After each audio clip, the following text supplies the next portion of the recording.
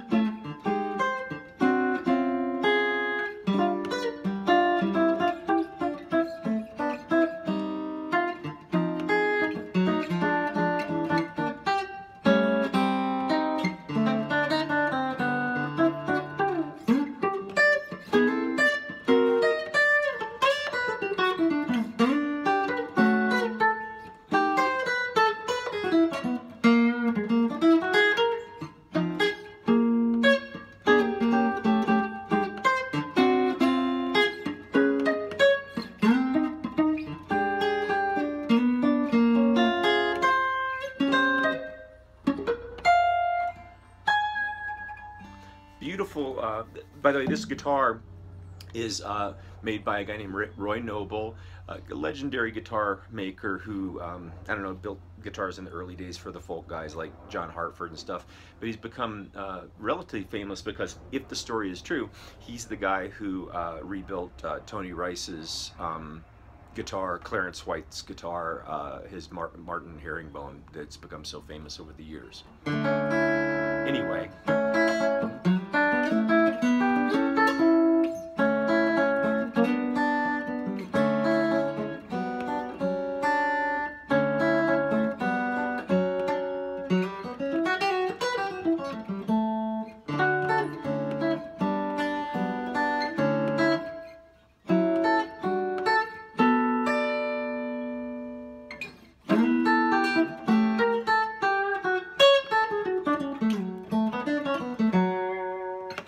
That's kind of cool.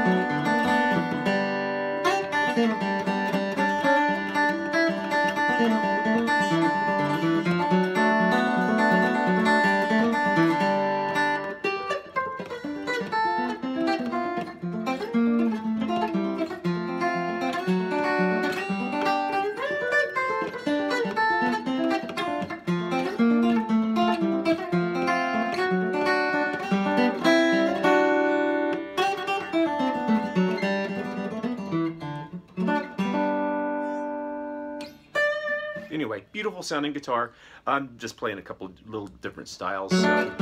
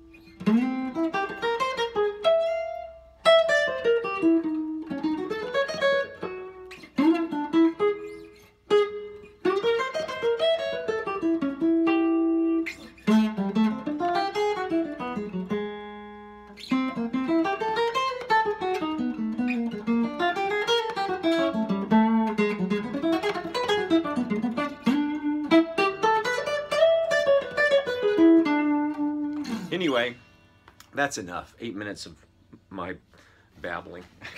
Anyway, Jim, thank you so much for fixing this thing for me. I appreciate it.